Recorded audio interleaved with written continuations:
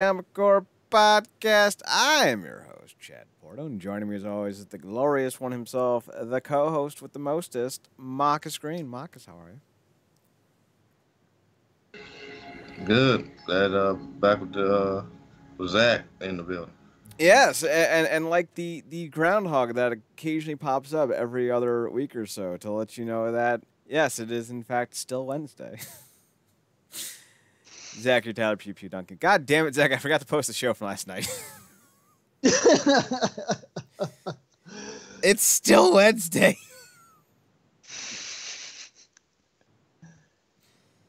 You guys don't know what we're talking about. You didn't listen live or check out the Twitch replay. You did post the show last night. But still on Twitch, damn it. Still there. Twitch.tv/WrestlingUnderground. Just not available on download yet because I'm super fucking lazy at the moment. Not lazy. I've somehow shifted all of my work responsibilities to the midnight hours because, I don't know. It's not like I got to be up early to look at the news. And then I'm not saying that to be like condescending. Like before, I would wake up and I would have to check the sports wire. I don't need to right now. There's really nothing happening outside of NFL free agency, so, you know. Yeah. But, yeah, so twitch.tv/WrestlingUnderground. There it is. And also twitch.tv/GameCorp. That's where we're on. Yeah, so I'll have to do that right after the show ends. I'm sorry, Zach. I'm so sorry. Not really. I'm mildly perturbed, though. Mostly at myself. Mostly at you, though. Not for anything that you've done, but just because you're you. And because it's still Wednesday. Yeah, last night we had a running gag where I feel like every day is Wednesday. It's my groundhog. And I still feel that way. It's still Wednesday. So, gentlemen, we are on the mini-series of the boys, the Highland Laddie, I believe is what it was called. Yes? Yes. Anyone else feel like they told a 2-issue story in 6? I mean, I feel like even 2 issues is pushing it. Yeah. Yeah. Really could have just been 1. Yeah. Marcus, thoughts? Yeah, this was yeah, they could have told us in 1. Yeah, I was trying to see if it had any elements of the Frenchie thing, but it didn't. It didn't have the pop of flat the Frenchie thing had. Zach, did you read the Frenchie one-shot? Yes, I did. Oh my God, it's so good. What was his name, Marcus? Black Pierre? Black Pierre, oh, we love it. To have some fun with that. Ho ho, I got your girl. Ho ho. Ho ho, I got your bitch. Ho ho. I will take you down with my bigot. What was that line in A Knight's Tale? And because most of all, the French is Pope. No, the Pope is French. And most of all, because the Pope is French. The Pope may be French, but Jesus was bloody well English. You're on. I don't think Jesus was English. I'm throwing that one out there. Don't think he was English. Very much not. Pretty sure he was a Jew. Just throwing that one out there, letting it land where it may. Yes, very Middle Eastern, as it were. Hard Middle Eastern. Maybe Mediterranean might be more apropos, but he looked more like my ancestors than he did look like your ancestors, Merlin. So anyway, I'm Italian, Mediterranean. Israel is part of the Mediterranean. You all need to get on board. We're ethnically cousins. Come on. Zach isn't. I don't know what the fuck he is. Irish. German. Something. Mostly German. Duncan's an English name though. I know. Well, my mom was pretty much mostly German, and my dad is Scottish and Irish and stuff like that. So I'm like 50% German, pretty much. Your mom is mostly German, but you guys have a English last name. I'm starting to think maybe you have a lot darker ties than I'm aware of. Why would a German have an English name? I'm jesting. My family was in the mafia. That's one of the reasons why my great-grandfather left Italy, because he didn't want to be a part of that bullshit. Y'all are like in the organized crime, and like y'all think fascism's super sweet. I'm super out of here. He missed the Titanic by 2 weeks. That's not even a joke. Lucky man. Lucky man, unlucky you. It's shit like that always like pops in my head. It's like, there could have been someone on the Titanic or someone got the fucking plague and we wouldn't fucking be here. Yup.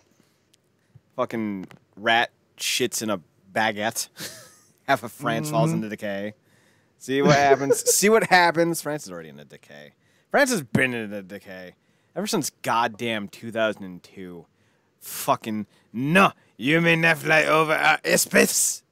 Bitch, we are 3/9 of your goddamn military. We are flying over your goddamn airspace. Fucking hate France. It's like the one country that doesn't blend in with the rest of Europe. Like, y'all are just assholes. And then you're coming over and putting your fucking French stank on Canada. Canada's got enough issues, man. They don't need to be dealing with your Frenchiness. Oh, I feel so bad for Montreal citizens. We are from Montreal, and we are French Canadian. You're just a biggity, baggity bitch. Anyway. So... I don't know where most of that was going. All right, Zach, you are our returning host. Welcome. Welcome indeed. Welcome indeed. You had a nice, I don't know if it was a staycation, a go-cation, a quarantine-tation. Pretty much a staycation. A quarantation. Ooh! We're going to make that a... Ooh! We're making that There it is. Come join our quarantation. You can go on vacation, but still stay in quarantine. All of our rooms are made for one individual. They are 4 feet by 6. You will stand in your bed. Am I the only one that found out yesterday? Apparently, because certain people are trying to blame this on China or Japan, that they're some asshats are dubbing this the Kung flu. Yeah, I heard that. Listen, I'm torn. Wow. On one hand, that's super racist. On the other hand, that is amazingly good wordplay. Like, I'm up against it because you all know me and my wordplay. I'm a big fan. Puns, love them. Turn of phrases, can't get enough of them. Kung flu, fantastic. Super racist, but fantastic. You know, sometimes you just got to give the devil his due on something. Like, all right, you might be the creator of all sin, but thank you for anal. Right? Sometimes you just got to give it to the devil on that one. Like, all right, Sodom was pretty cool. So, this is a weird show already. The Boys does this to us. It brings out the inner weirdness that is prevalent in just about every other episode we do. So Huey's off in Scotland. Yeah. He's a Scottish boy, and he's reuniting with friends. And, you know, anytime anyone ever wants to defend Garth Ennis for saying he writes political satire and he puts the pulse on certain issues, and no, he's a fucking dick, and he insults people for fun. So Ennis, did anyone else notice that every religious figure in this series is drawn and written to be a complete and total putz? Yeah, I started to pick up on that. I wonder if Garth Ennis has an issue with organized religion. We also get to meet Huey's friends, and their names are irrelevant. We're just going to call him Guy in a Dress and Mask Face. And the gas mask guy didn't make any sense because apparently he's wearing a gas mask because he stinks? Right. But then why is he the one wearing the gas mask? Yeah, and his... I understand his parents wearing gas masks because they live with him, but why the fuck does he have to wear one? I guess that's some type of self-aware acknowledgement of like, look, I get it, and you're finna get it. So like, It's weird. Is it maybe only because of like his breath? Maybe. Yeah, this will this whole thing would work so much better in My Hero as a quirk. Right? They would actually explain it. So there's two best friends, and they're apparently psychopaths because they like throwing rocks at dogs. So Right? Huey missed My them. heart was broken. Right? Huey missed them. Like this whole 6-issue miniseries did more harm to the fucking story than I think anything else. Yeah. So Huey hates his parents. Why? Because they're abusive. They're condescending. They're evil. They're racist. No, they're nice. They're sweet. They will look out for their boy. Huey said himself, if there's any problem with him, is that they baby him too much. Yeah. I don't know. Yeah, it was awkward at first, and then when as the story goes on, was like you said, was a bit too long. You kind of get it, but I think that's I guess the inherent beauty about the whole thing is because like just the contrast of what his life was, what it has become, and then obviously what it can be if he goes back to it, and like that whole thing of like the grass ain't always greener type of scenario. Like I guess this is, and you and Zach will be obviously experts on this, like Superman's Dark Mercy thing. Because like it's weird, like in his other scenario, his boy being a girl would be like, I guess to the level of where he's at with the boys, but because he's been through what he's been through with the boys, it's like, oh well, okay, yeah, well dressed nice, still got the ball, your pickle and toggles or whatever they call it. So pickle and tacos. But because he's been through what he's been through, like it'll get a couple lines and then we moving on from it. So when you said Dark Mercy, were you referring to that plant thing? Yeah, the Black Mercy. Yeah, the Black Mercy. Okay. Because at first I knew what you were like. I jumped the gun on what you were referring to. I'm like, oh, you're talking about the Black Mercy. And then I sat there for a second. I'm like, he's a Dark Mercy. Am I so far out of the DC loop? I've missed something. Has he surpassed me? Have I been replaced? So I knew what you were talking about. I just wanted to clarify, make sure I wasn't some big dummy. So apparently, if you haven't been keeping up with the series, the week before last week, Marcus and I talked about how Huey found out about Starlight's enjoyment of sausages. I think that's fair. And how she got into the Seven and all that. And it played kind of off of what we saw in the show, but it was a lot more kind of mutual. Not mutual.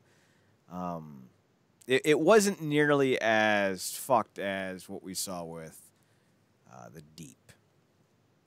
Still fucked, but the Deep straight up like assaulted her in a lot of ways. But in this regard, it was more of a voluntary kind of thing. Not exactly sure what that was, a commentary on Garthiness. I don't know. And now, Huey's dealing with the fact that his girlfriend's a super, and worst of all, that she fellatioed the 3 strongest members of the Seven. I mean, one of them being A-Train. Yes, and now that one I get. But he even kind of says that it wasn't that it was A-Train specifically. At least when we in this 6-issue bit, it was more about her doing it all. And he even says like, I know it shouldn't matter. I know it was before we even met, but it still matters. So A-Train was bad enough, but I think it was the totality of it all. For me, I think I would have a problem with it too, not because of me being some prude fuddy-duddy, but believe it or not, I believe myself to be a man of principles and morals, and I don't want to be with someone who would sacrifice what they believe in to get something. And that would be a very deflating revelation that that's who I'm with. that this is a person who is so, focused on a goal that they would throw away everything that they stood for to get it. I think that is one of the most pathetic things a human being can do. It's one thing to not have like that type of principle or mentality, but to have it and then throw it away, I mean, like that to me would be a real destructive revelation in a relationship. Not necessarily the act of it, but what it implies in this specific instance. We're going to go Maury Povich on this question. Marcus, you are not the father. But yes, also, fine. right, finally. 12-time visit, 12 times the charm. Marcus, looking at this from Huey's point of view, do you understand his emotional reaction to this? Yeah, and again, me always, I guess, trying to peel back more layers of certain things. I think it's just on top of everything that's going on with the boys, because I think another thing that I guess the the secret part or the secret to what makes this particular issue better, even if, like we said, it is kind of extended, is like he's finally getting to say stuff that he's been wanting to say, like either with or to the boys, but he hasn't been able to get it, like because of how Enos writes, like the scenes and the scenarios, he's always about to get some of this stuff off his chest, or he's getting there, or trying to frame it up verbally, and then some kind of way, Billy kind of just, he's almost they almost make him a spin doctor in the moment. Yeah. Almost. Instead of after the fact. And of course that just works along with that Billy Butcher charm. But now he's kind of getting the voice this stuff. And so when it comes to her, like I get it, it's the whole thing. I mean, he's been, canvassing and encasing these a-holes, and then everything he's been getting from her. And I would imagine to an extent it's weird, but maybe he'll say this eventually, but like it kind of reminds me of how Billy reacted when he found out that him and Starlight was a thing. Like, because of how close he was to the situation, he immediately had to go to the extreme to justify like his true emotions for the thing. So with this, like I get it. I just think it's really the main point about it is just compiled on top of everything else, because this was, I guess, we hate using this word here, she was his safe space from all that stuff. One could argue that maybe just a smidge that Huey was a bit of a snowflake.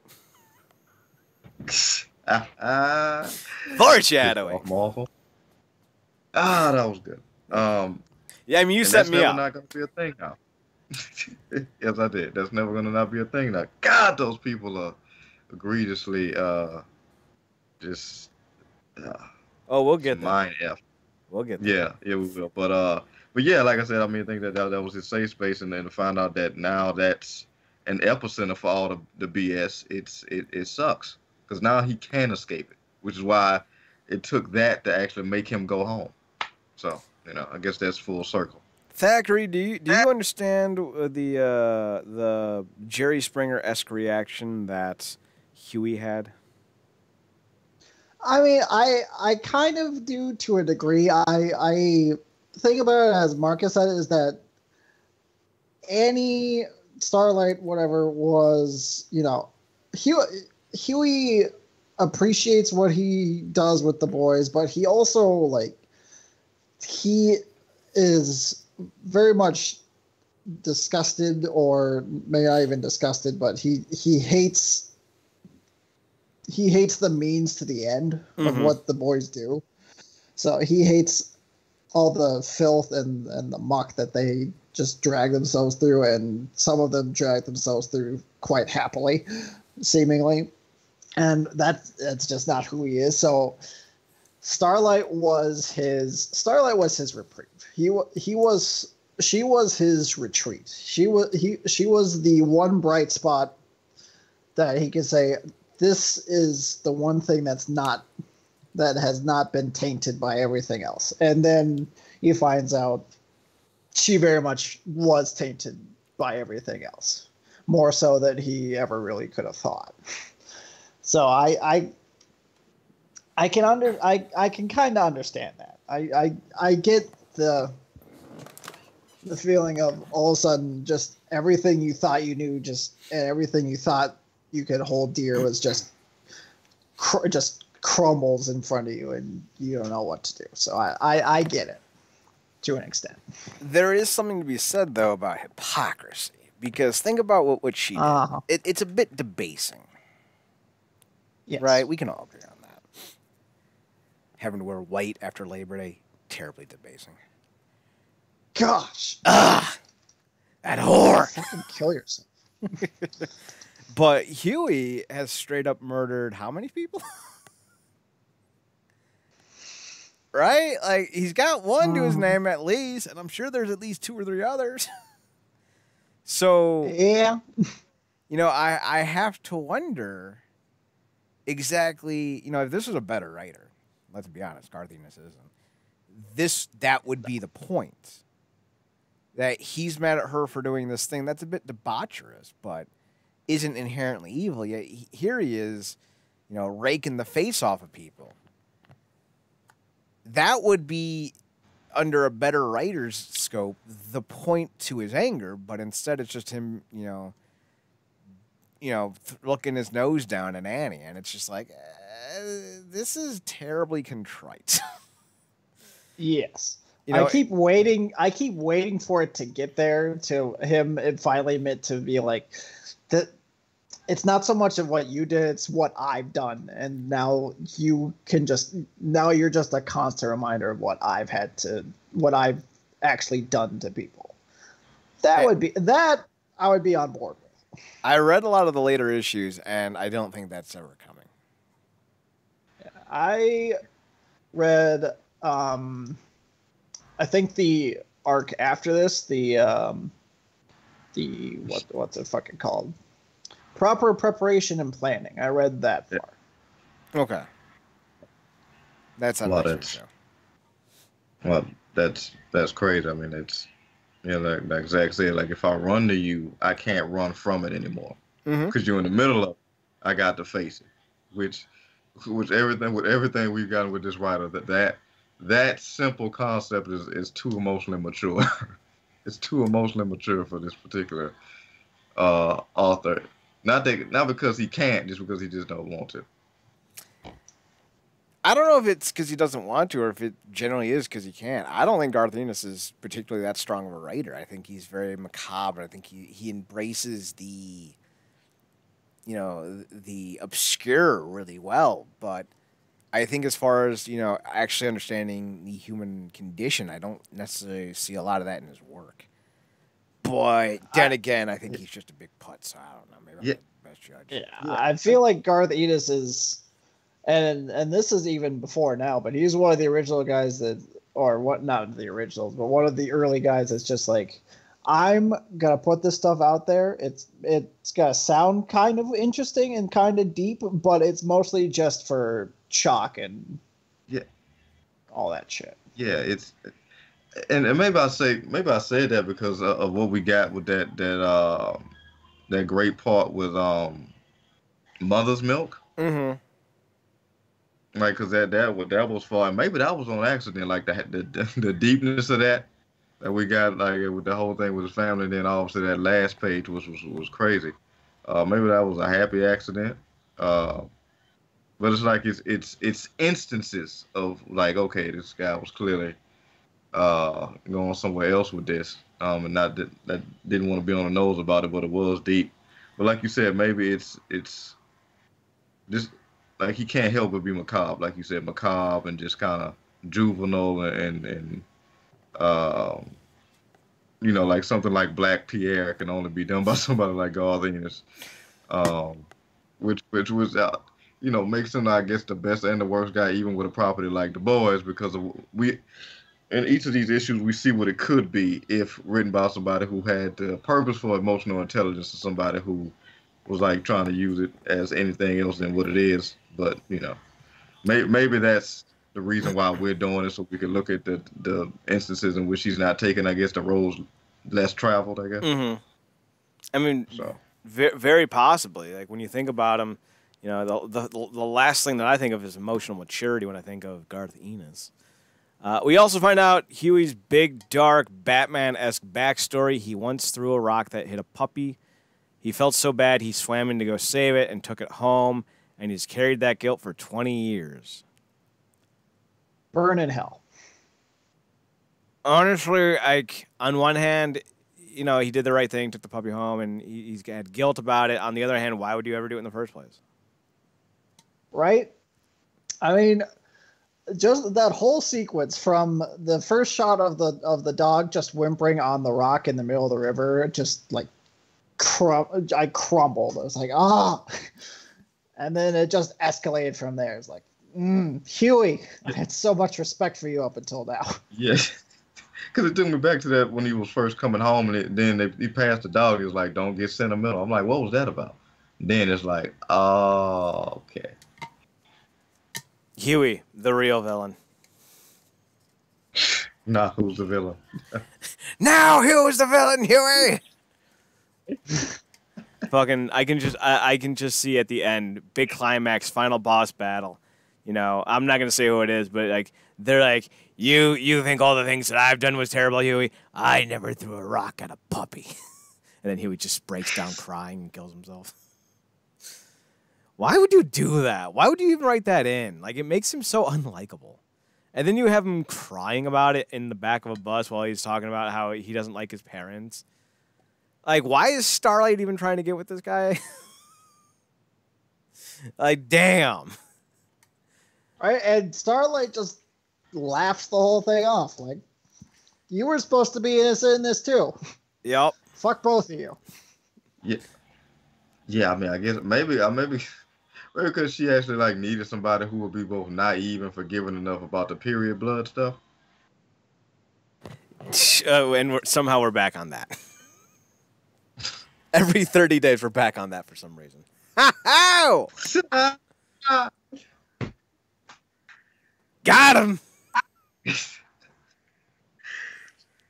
Freaking Dwayne Wade, LeBron tonight.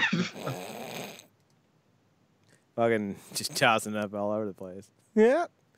So, I think a better version of that story would have been if Huey hesitated and the dog fell into the river and the big dude in the dress saved the puppy instead, and Huey lamented about his cowardice instead. I think that would have been a much better story, but instead it just makes Huey look like he's a giant jagoff.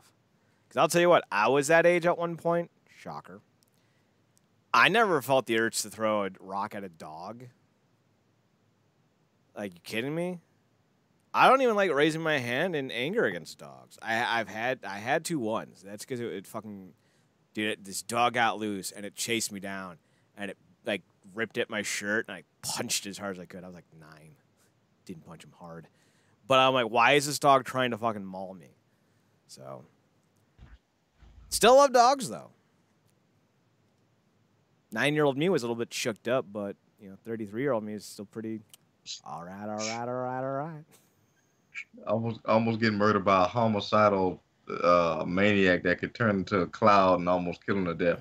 You can get over that. It's this dog that's bringing him back. Right, like, getting humped by something in the sewer. That's hard, but can't get past this dog thing. Huey is a poorly written character now. Thank you, Carthanis. We'll be covering the rest of the series throughout the next few Quarantino months. Quentin Quarantino. That's actually a joke I made on Saturday's show. GameCorp, check it out. We reviewed the 2005 Destroy All Humans. By the by, finally finished downloading Doom. Now it is time for me to practice what happens when quarantine fails. Did I make that joke to you, Zach? Yeah, I made it off here, didn't I? No. I did? You didn't. Okay, so here's the joke. The joke goes something like this. I got a bunch of games for $25 from the PlayStation Net store. I got Destroy All Humans 2, Resident Evil 2 Remake, and Doom 2016. And I had this thought, and I said it off air to somebody. I guess it wasn't you. And I said, Resident Evil 2 is the game you play to get prepared for quarantine. Doom is the game you play to get ready for when quarantine fails. That's pretty good. Thank you. I am now the one they fear. So, yeah. Stuff. Any final thoughts on this week's Garth Ennis Slutathon? The series is wearing me out, man. I'm telling you, the twist with Black Noir is worth keeping up with it, but I don't blame anyone who's getting a little tired of Garth Ennis's mockery. Yeah, I don't. Maybe because I'm just so fresh to it that it helps me better, but I am finding all these different type of ways to turn my head sideways that just aren't natural. But it is making me. I mean, I was already longing for the show to come back, but I am definitely just appreciating what they've done with the series, the live action series, and in so many more ways than even I did, on first viewing.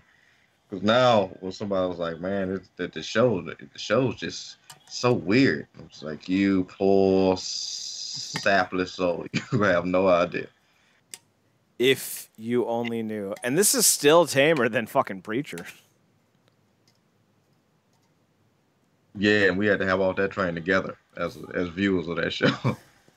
As weird as The Boys has been, and both the show and the comic, at least there's no, Hitler redemption arc. We had to draw the line somewhere. We had to laugh at it, sleep on it, and then back away from it. I still just find it funny that Arseface, or whatever his name was, he was like, "Yeah, I redeemed Hitler," and then the first chance Hitler gets, he runs away. Because of course he would. He's Hitler. Oh, God. You ever wonder if there's people who have the last name of Hitler in today's world that have no relations to him and just they just fucking change it the minute they get it? I wonder about that. Is it? No, I feel like it will have had to have happened already, right? Right, shockingly enough, Porto is actually a very common name in both, I think it's Brazil and Italy. So, imagine, someone with the last name of, me doing something terrible. Would I just go get my name changed? I don't know. Man, there's some weird irony in the fact that one of the greatest historical a-holes got in TV form, at least, literally got redeemed by one. Right. It is a bit ironic, don't you think? It's like rain. Sorry, I'll never sing that song again. I'm sorry. So, speaking of sorry, Marvel needs to be sorry. We need to talk about Marvel. What did they do? Besides, for the live-action Captain Marvel? Yeah, Captain Marvel's a bad movie. And Safespaces. Zach, have you not heard about this yet? No. Oh, boy. So, Marvel has a hero group called the New Warriors, yes? Mm-hmm. Well, meet the New Warriors. I sent it on Skype.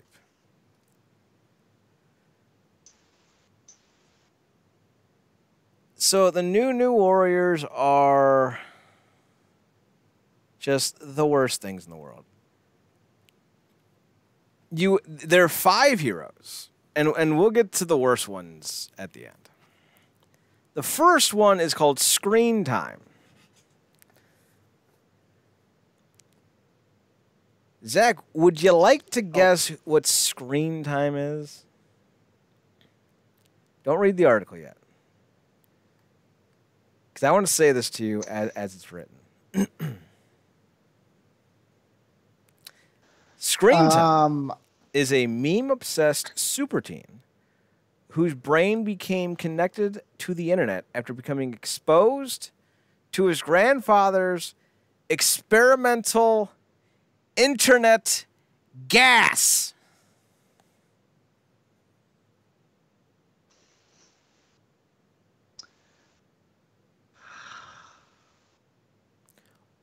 But why are comics dead? I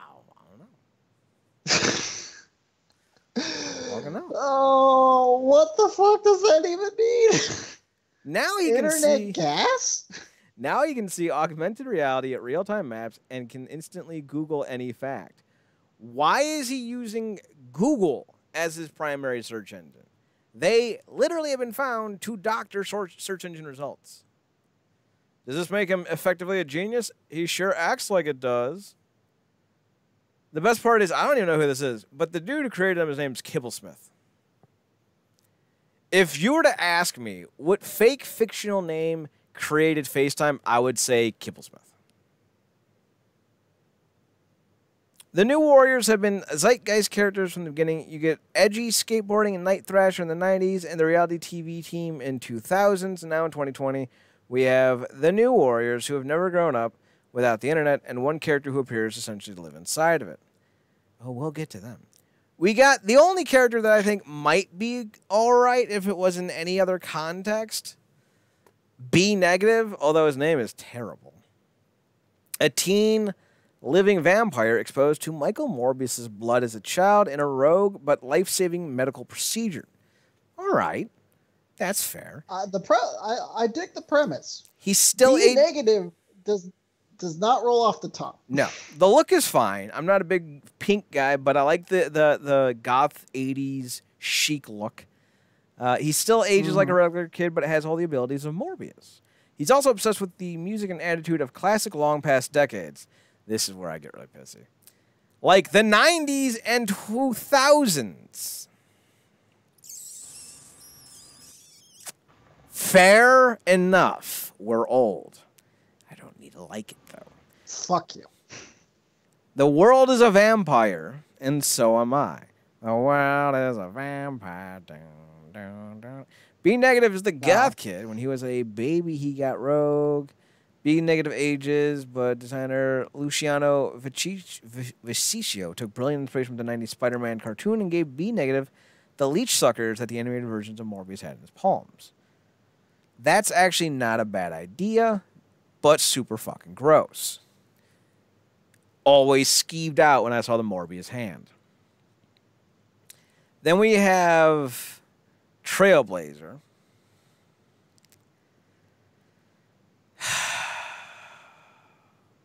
Why must we pander? I don't know. Her magic backpack is actually a pocket dimension with infinite space from which she can pull out or use random objects.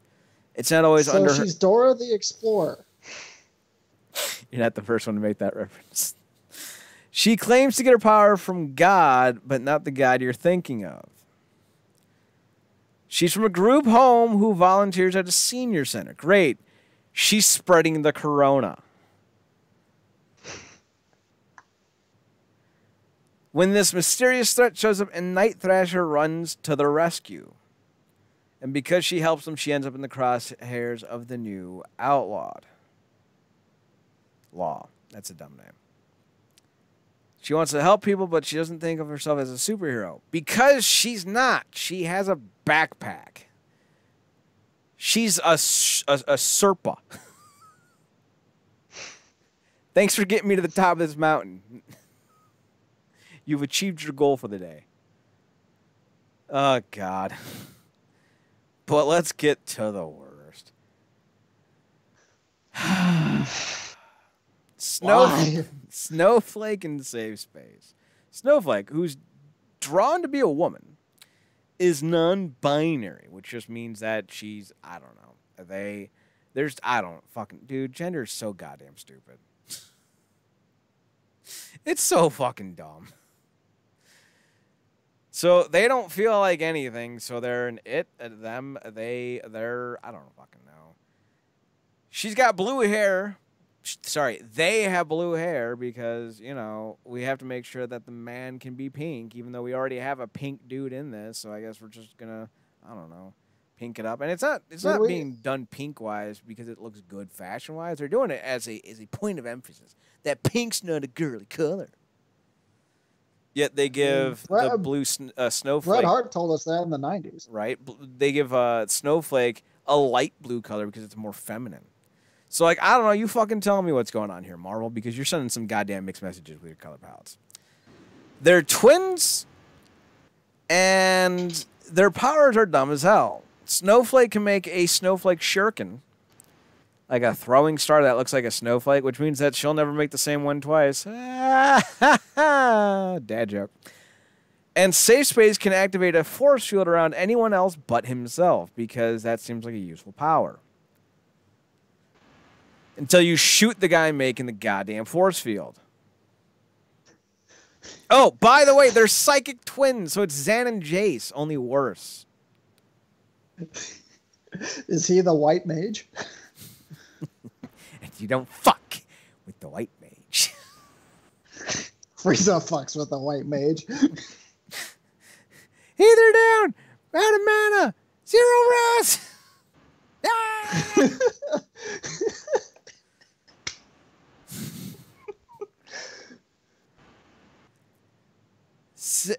Safespace's big, burly, sort of stereotypical Jack. He can create force fields, but he can only target them if he's protecting somebody else. Snowflake is non-binary and goes by they, them. Ah! Man, that's a Jock? I thought that was Sunny Kiss with blue hair. No, Sunny Kiss is the one with the pink hair. Although Sunny Kiss could be the one with the blue hair. They're both Sunny Kiss. Yeah, but, yes. Sunny Snowflake and Sunny Safespace. Snowflake is a non-binary and goes by they, them, and has the power to generate individual crystallized snowflake-shaped shurikens. The connotations of the word snowflake in our culture right now are something fragile. Because snowflakes, by the literal definition of what a snowflake is in fact fragile. Yes, that's why they got the name. We don't. That definition is obsolete. Someone throw a sock puppet at Marcus. I need something firm enough for him to understand that Matt Hardy played out, but something soft enough to let him know that he's still our buddy. So Snowflake is the person who has the more offensive power. Oh, gee. Because we've never seen the twin motif where the girl twin has the better power before. Zan and Jace, would you like to comment on this? Form of, a good idea. Shape of, never going to happen. Snowflake is a person. The idea is that they would be mirrors to one another and complement each other. I hope whoever created this gets fired. It's one thing to make 5 characters and have like a combo set like these twins be bad. Okay, you tried something, fair enough. But for the most part, all 5 of these heroes suck. One literally. And the worst part is Screen Time, who maybe has the best look, is essentially no different than, you know, Ben 10 having sex with Cyclops. I don't need to think about that. So, but now you are, Chad. Now you are. So we have a productive internet troll. This is the awkward twins, the obese ambassador, and vampire lad. It's bad. Vampire Lad would be his name in the Legion of Superheroes. Yes. And he would actually be so well much better written. than being anxious. So Marcus is right. You got the troll. You have the social justice, non-binary warriors. You have the self-diagnosed B negative. I'm self-diagnosed bipolar. Okay. Sure. You have the overweight minority with the magical backpack, basically just Dora the Explorer if she grew up in New York City eating ho-hos and bonbons all day. So I'm supposed to what? Want to buy this? Why would I want to buy this? Like, I kind of get that they're trying to capture they're going towards the younger market. Right. But nobody wants to be associated with these people. These are all the negative stereotypes. Yeah, literally. These are all stereotypes of what they're trying to rally against. I don't know. I mean, I think there's we see every day that the crowd that wants to be associated with this. It's just, I guess now Marvel's not smart enough to realize that crowd isn't the one that's going to go into these damn shops to pick the book up. Yeah. They'll talk about it all day on Twitter. They're not going to buy it. No. Fuck no, they're not going to buy it. You know, we millennials have been given shit for far too long. It's time we started to pay it forward. Gen Z isn't going to be buying your comics right now, Marvel. And even if they were, I don't think they're dumb enough to go for an internet troll who looks better in other renditions of the character. The two worst designed characters I've ever seen. Some fucking wannabe Fall Out Boy emo dude, and then overweight Dora the Explorer. I don't think anyone's going to be sitting here going, yeah, them's the people I want to hang with. Can you imagine if Cyborg, while he was, scanning the internet for information, he says, I'm going to consult Google.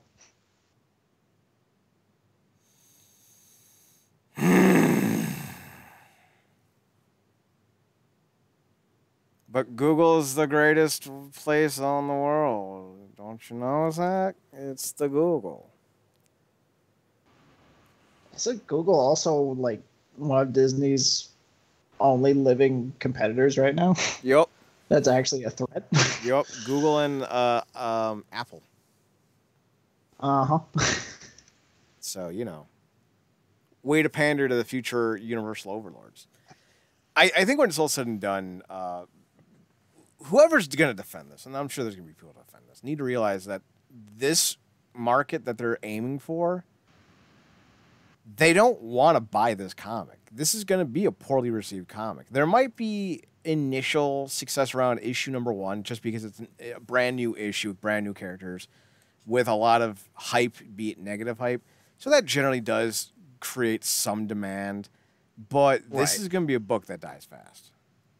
And if it doesn't, the reason why it doesn't is because Marvel wants to have it as some type of token, endorsement to, diversity. It's one thing to have a book that's successful. It's another thing to have a book that's not successful, but you still keep it on. That's a sign that you're just doing it to kind of have, some type of credibility. I'm not a big fan of the idea. If a book's not selling, fucking trash it and just find something else that will. But also, why are people making such polarizing characters? I don't get right. Like that to me is like why is comics trying to polarize individuals? Because you have to remember something. Right now, unlike any other time in our country's history, we are more polarized than ever. Mm-hmm. So to double down on the polarization of your fan base is to segment it off significantly, and that's not something you should be doing. I know representation matters, and if you watch anyone who's anyone, they'll tell you representation matters, and they'll speak at it ad nauseum. And that's fair. They have a point, but at the end of the day, you need to worry about keeping your fan base whole. That means if you only have X amount of books or stories dedicated to X amount of different characters, then so be it, because at the end of the day, you need to make sure that in a year or two, you still have a publisher, because there were rumors that DC was thinking about shuttering its publishing arm altogether. Partly because of the fact that the comic sales have dropped so mightily since the launch of Rebirth. Now, that's because they put fucking Brian Michael Bendis on Superman and like half the audience left, because why the fuck would anyone want to watch that nonsense happen? But it's also a bigger issue beyond that. And Marvel's had a hand in this, and DC's had a hand in this. And the problem is as independent publishers like IDW, Dark Horse, and others are starting to build up their own kind of, you know, net worth, if you will, they're predicated on surviving by the comics stores that they sell to. And comic stores are only going to be in business as long as Marvel and DC are publishing at the same time. So you have to realize that the ecosystem of comic book sales in a physical sense, or even a digital sense, are more tenuous than ever before. So you can't keep making characters that are designed to piss people off. Because what ends up happening is the people who create these characters then go on to make the next Spider-Man, or the next Superman, or the next Wonder Woman, or the next, you know, Static Shock. And then all of a sudden, these fans who were with these characters for so long then see these writers that they don't respect, they don't like, and they don't trust are taking over their favorite characters, and then they leave. That's what happened to me. I saw Bendis moving on to Superman. I'm like, I'm not sticking around for this nonsense. And I've heard nothing but mild to bad reviews about his run. So, like, I don't know. It'd be like putting Michael Bay on Batman. Really want to see that right now.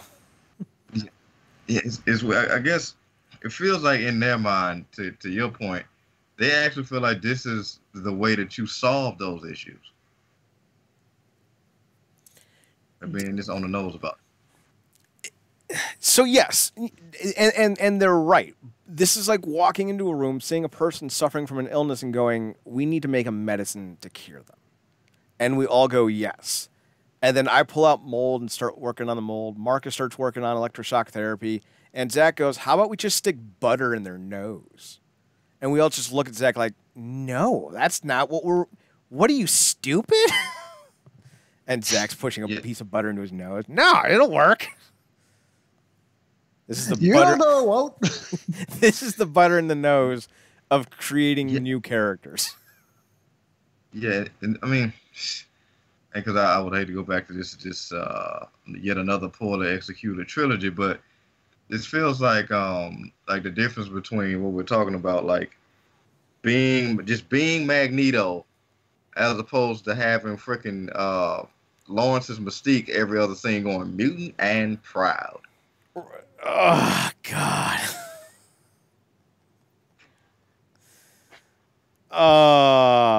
Yeah, you went there. Mutant proud. Yep.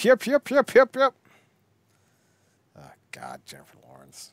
Remember when people used to like her? No. That was great.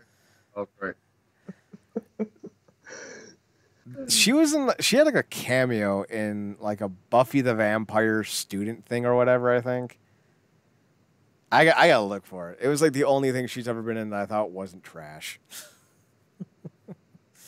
So I applaud Marvel for trying to create new diverse characters. I do, sincerely.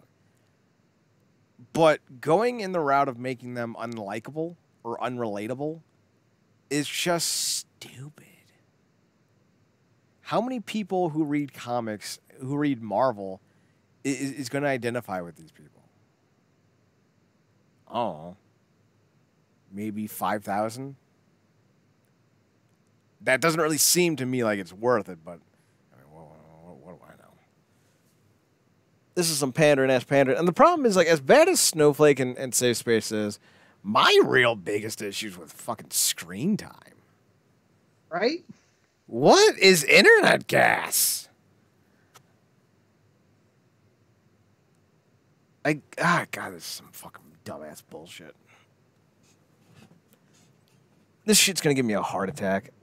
It's pissing me off. Yeah, all of a sudden, Batonium's looking like a real good idea. Yeah, Batonium no longer seems like the biggest waste of time. So let's see. Superman and Lois appears to be recasting an established Arrowverse character. Let's see who this is. According to the character description on the Illuminati, okay, never mind. This doesn't really count as an Arrowverse character because I didn't even know he's on the goddamn Arrowverse. General Sam Lane will be recasted for Superman and Lois. That's not really news. No. Here I'm thinking they're gonna recast like Diggle or something. A guy who showed up in like 2 episodes in season 1 of a show no one really cares about. Yeah, oh yeah, fucking controversy. He got us. There is a Justice League Mortal documentary. That was the what was that? The guy who did Mad Max. What's his name? You want Tom Hardy? No, the creator. Mel Gibson? No, the creator, George Miller.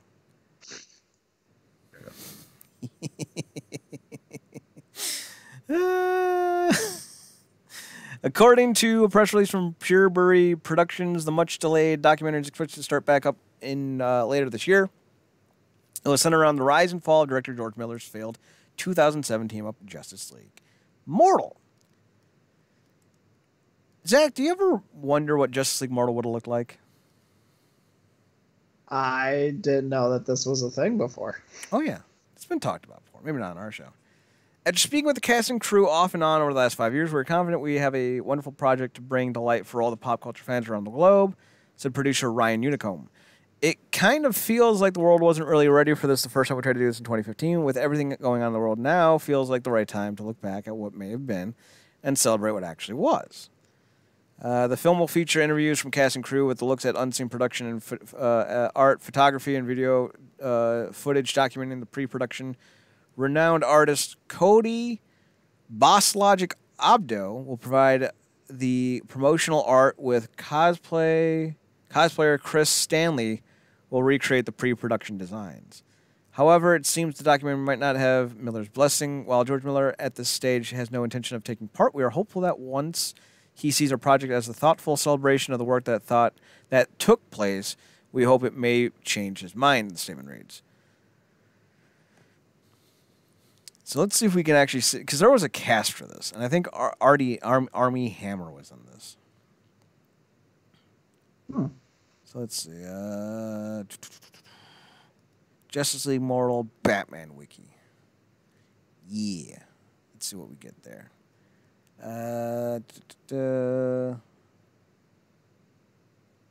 Okay, here we go.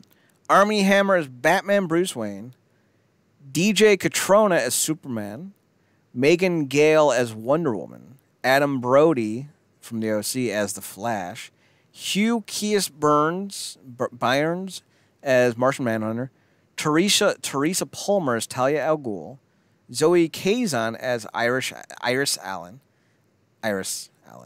Santiago Cabrera as Aquaman. Jay Brutchell as Maxwell Lord. Common. Die. This project needs to die. As Jon Stewart. And the late, great Anton Yelchin as The Flash. That's who was the cast was going to be. Barry Allen, I should say. They were going to have 2 Flashes. So outside of Common, the cast isn't terrible. And Armie Hammer is someone who I think gets a really bad rap. He's a solid actor. Just isn't in a lot of good things.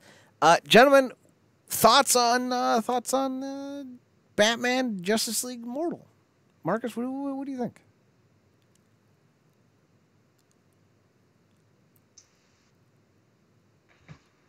It's interesting. This is my first time with any knowledge of this, but yeah, I mean it's definitely interesting. Some of those actors and actresses definitely could use that level of visibility, specifically somebody like Armie Hammer, who, like 100% agree, doesn't necessarily get the best of raps. Half because the project's in, the other half because of his name, for whatever reason. But yeah, I mean, I think that could be interesting. I think I probably need to see like exactly what they do with it and obviously maybe a trailer, but it is intriguing. It's something different to do around the character or whatever than going back to square one. So. Well, this isn't a film that's coming. This is a film that was in production in 2007, but for various reasons was scrapped. So George Miller, the guy who ended up doing the Mad Max series, he was the one who was going to direct it.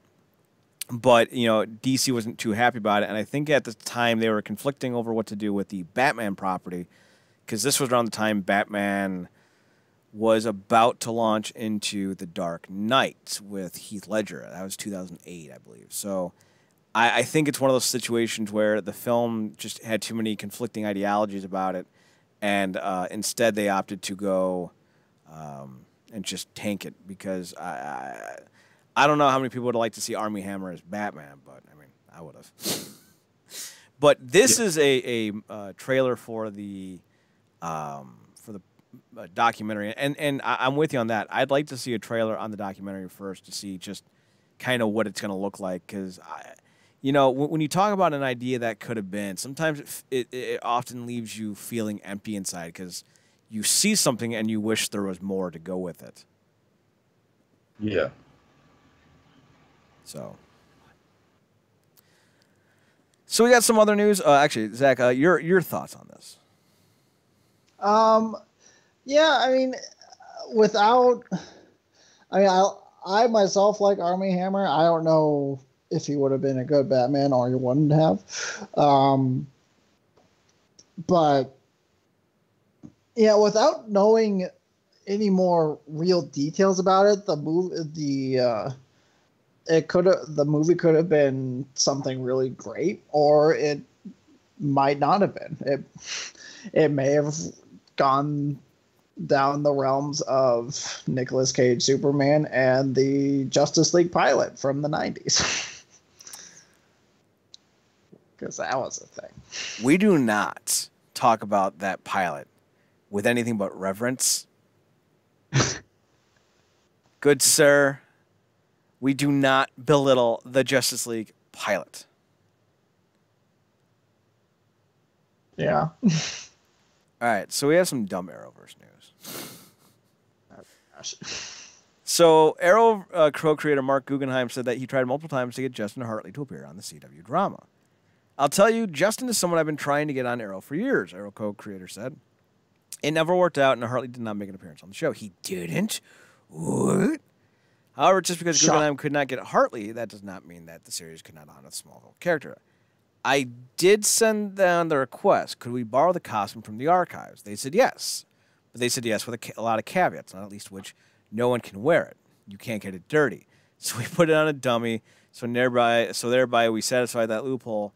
And as far as not getting it dirty, hopefully whoever at archives provided it to us never actually saw that episode. That's pretty fucking funny. So that's a little bit interesting news. And then this just seems dumb. Guggenheim also goes on to say that he intended to use the series finale to introduce another major DC character. And no, we're not talking about the Green Lantern. Speaking on the Fake Nerd podcast, Guggenheim laid out his original ending for the series. He revealed that he once wanted the finale to imply that Oliver inspired Batman to become a vigilante. But that didn't come together for several reasons, not the least of which was Batwoman's Arrowverse debut. So we can thank that show for fucking up even more shit. I'll tell you the way I originally planned on ending it. You'll certainly see how this is different and why it's different. I always saw the show ending with Oliver's death, but Oliver's death in the actual finale. Then I had had a little bit of fantasy that Oliver would die and you'd end up with some sort of news broadcast talking about his legacy, and that would sort of become the voiceover. And then you would go to see this rooftop in a whole other city, and on the cut of a thug or some bad guy would crash into the frame, and on the cut of like a transition onto a bad guy. Okay. Into the frame, having been punched off screen, he continued, and these pair of black boots would come down right in front of him, and there'd be a flutter of a scalloped cape, and the voice would say something along the lines of Oliver Queen inspired a whole new generation of vigilantes. I had to. The implication being, of course, that he inspired Batman. So that, of course, didn't happen for a variety of reasons, not the least of which is Batwoman came along, but that was my original concept. Sometimes All it takes to be a hero is to put a coat around a little boy and tell him, you don't have to watch Batwoman. That show's trash. Hero. That's the hero we deserve. He looks at him like, not Bruce, but everyone? Everyone. What's more, the unprecedented crisis on Infinite Earths broadcast moved up the timetable on Oliver's death. Instead of dying in the series finale, Oliver sacrificed his life to save the multiverse in the crossover event. The following 2 episodes examined his legacy and showed how that inspired his daughter Mia to become a hero in her own right. So the spirit of Guggenheim's original idea made it into the final episodes, even if the Dark Knight himself didn't. Boo. Boo. Boo. The Arrowverse is dead to me. Yeah. It once was so good.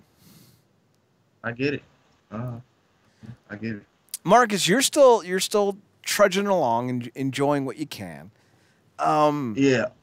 Do you find it harder to watch, or are you still very much a fan of it?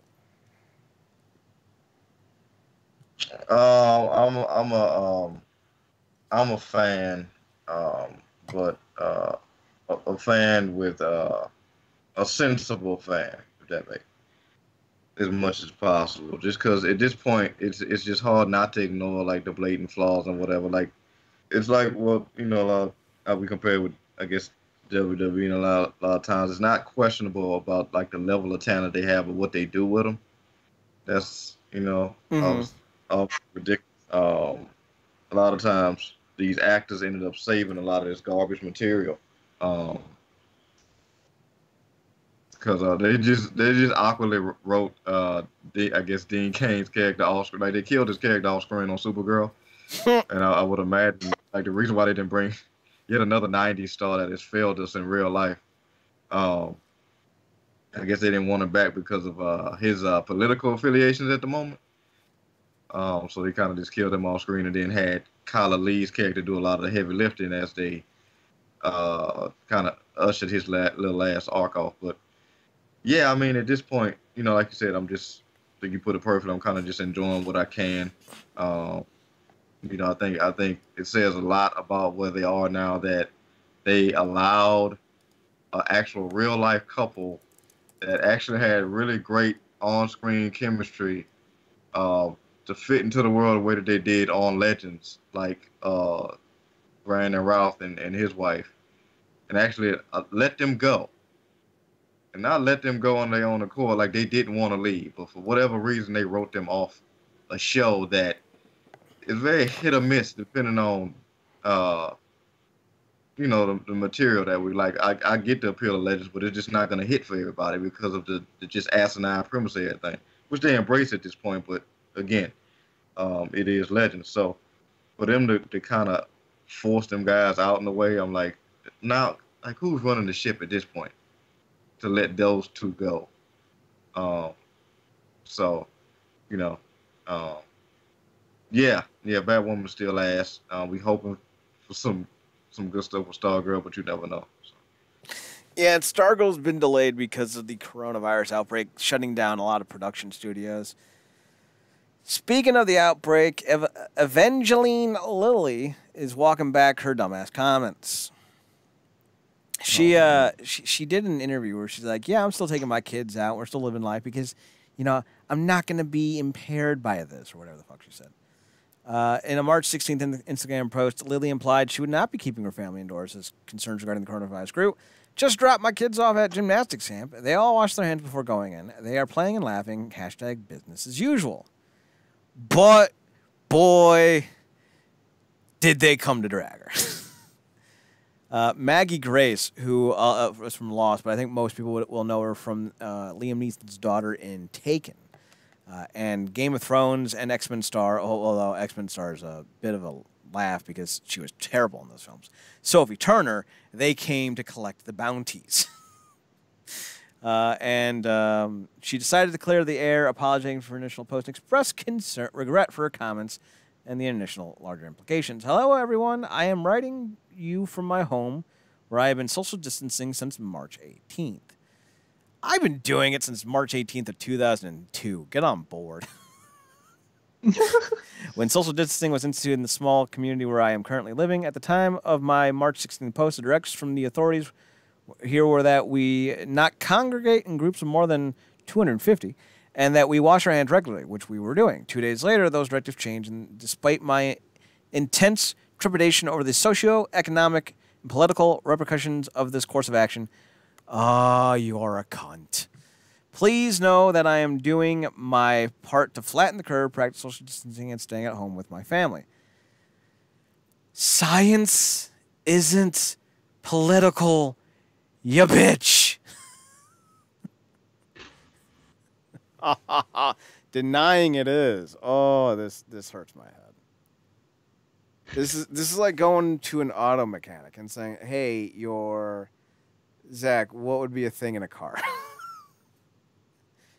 Spark plugs. Your spark plugs need to be changed. And you go, "No, you're just a mechanic. I'm going to ask my governor what I should do." Governor goes, "Your spark plugs are fine. I see my spark plugs are fine." No. We have experts in these places for a fucking reason. Like, yeah. Goddamn. Yeah, and I like her too. Both as well, in the scope of how I could view her as an actual person, but mostly her work. Yeah, I get it. She's very much has come off like a minimalist, one of those people that don't have TVs, very outdoorsy, whatnot. Doesn't really allow herself to kind of get into, I guess, the technical space and of the human withdrawal. I guess a lot of people have fallen into, but she also seems like one of the people that got to be taught the hard way by life. Like she would literally have to, like, have like a parent or like a older person that's very dear to her end up in the ICU behind this before she like. So this stuff is really real, people. Like, before she delivered one of those statements, and that sucks because we're seeing a lot of idiot people like that right now. But yeah, you should have just kept this to yourself. If you was gonna have your kids out there, just do what you go do, but don't freaking voice it like you're freaking being anti-establishment. Like, y'all know they put this virus on us, right? Like, at this point, can we just do what we got to do to get past it? Like, whatever you view it, however you want to contextualize it so it makes sense to you, that's cool. But at this point, when we're literally seeing all these bodies drop, can we just do what we got to do so this don't continue and we don't be sitting here next year around this time on the same garbage? Yeah, I'd like this to be over as fast as possible. Just saying. Thackeray, any thoughts on Evangeline Lilly? I mean, I kind of get it. Like, I agree with what Marcus said. Like, I get not wanting to like go completely overboard with this thing, because I'm of the opinion that yes, social distancing, yes, wash your hands, but it's also like people are overreacting like fucking crazy. Like, I should not be going to a grocery store and seeing where once there was toilet paper, now there is nothing. It's like, calm the fuck down.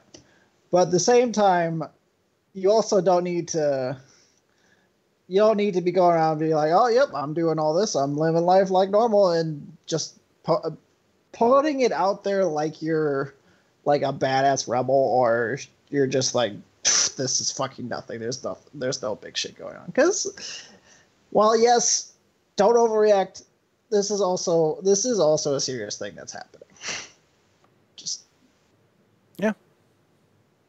Just find the middle ground. Don't go crazy in either direction. As with anything else, don't go crazy in the quarantine. Don't go crazy in the anti-quarantine. Just find the middle and let's just get this shit done with.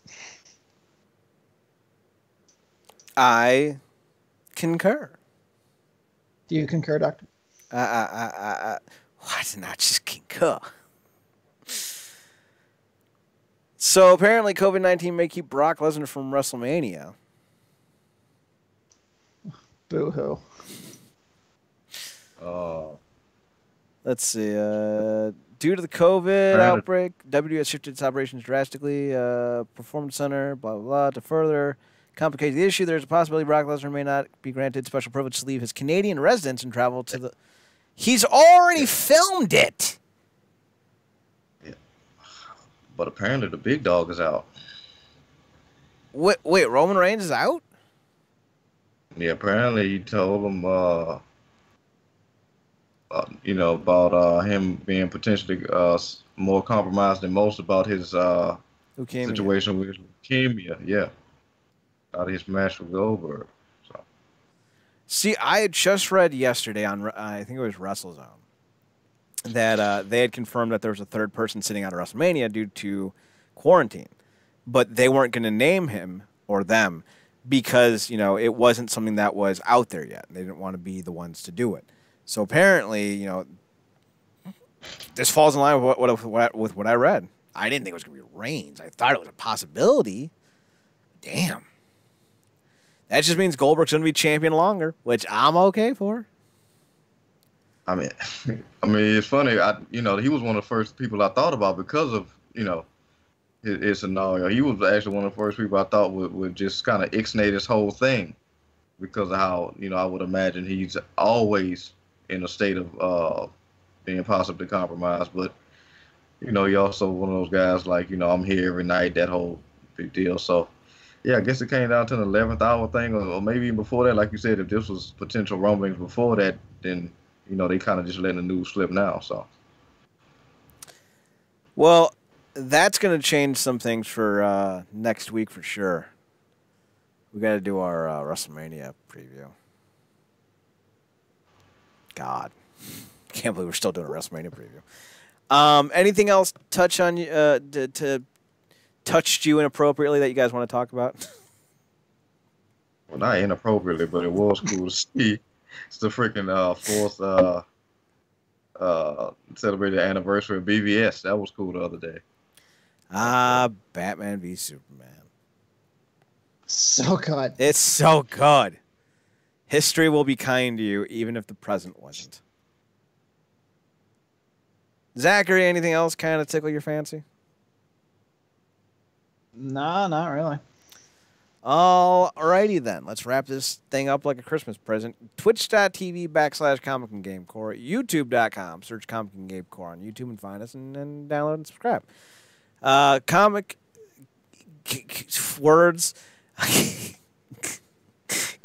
can be found in all of its past podcasts and broadcasts on Podbean at realnerdcorp.podbean.com. Go to realnerdcorp.podbean.com. I'm parched. I'm thirsty. That's why I'm stumbling more than usual. Go to realnerdcorp.podbean.com today and download all of our past shows, including Making an Impact, which will be up in the next hour or two. Because it's Perpetually Wednesday. If you would like to take it on the go, you can do so by downloading the Podbean app to your mobile device or tablet today and searching for Real Nerd Corp on the Podbean app. We are also on YouTube.com, which I already mentioned, Twitter at NERDCORP, Instagram at Real Nerd Corp. We are also on the website at realnerdcorp.com, REALNERDCORP.com. Marcus can be found individually on his Twitter at ParadoxKid, PARADOXKID. That is me. You can also find him on his other podcast, The True Penny Show, at True Penny Show on Twitter. That's TRUEPENNYSHOW. You can also find Zach. He's on Twitter, but don't worry about that because he's also on Instagram and DeviantArt. And Instagram and DeviantArt are where you should follow him on. So go to Instagram and DeviantArt and look for Radiance 2020, RADIANCE 2020. That's Instagram.com/Radiance 2020 and DeviantArt.com/Radiance 2020, or is it Radiance 2020 /DeviantArt.com? DeviantArt.com/Radiance 2020. Okay, because sometimes they do the thing first and then the .com. Yeah. You can find me on Twitter at Chad Nerdcorp, ChadNerdCorp. I'm also on Instagram, that's it, at Chad's Photo at ChadsphotoHUT. We'll be back tomorrow, me and Swisher, to talk about Chuck Season 5. Finally, we had a delay last week because Swisher had to take care of his GF. she had her wisdom teeth out, and he wanted to make sure he was there for her. He's such a good boy. Everyone give Swisher cyber pats on the head for being a good boy. Good boy, Swish. So, unless we have anything else to say, Marcus? I'm going to take this as a no. Swish? Nope. Zach? There it is. Son of a bitch. Oh, sorry. I guess son of a bitch was his last words. All right, then we're done for the night. We're done for the day. We will see you guys next Thursday at 9 p.m. Eastern Standard for another edition of the ComicCorp podcast, brought to you by RealNerdCorp.com, found on twitch.tv/ComicGameCorp. With all that being said, Marcus, it is time to take us home. Quarantine yourself, me.